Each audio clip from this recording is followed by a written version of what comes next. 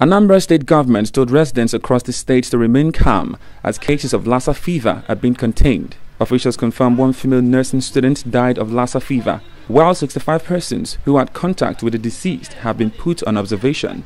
The government explains that the deceased was brought to the state teaching hospital, manifesting some symptoms of Lassa fever before she was later taken to a Eurodiagnosis center in Edo State, where she finally died. She was managing herself, she's a nurse.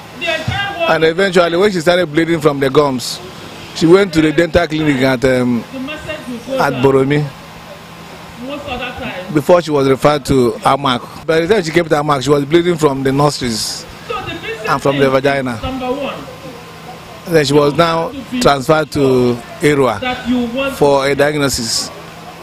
Then at Irua, they did a test and confirmed that she had Lassa fever. He explained that the state government has begun contact tracing. As of now, we have about 65 we are following up. And of that 65, 2 has developed fever. And we have taken their sample to Irua. And we are still tracking the other ones so that nobody gets them. And we have advised them what to do when they get home so that they don't pass it on to their loved ones. Correspondent Bamdele Ajayi reports that citizens were advised to wash their hands regularly and ensure they cook their food properly to guard against Lassa fever.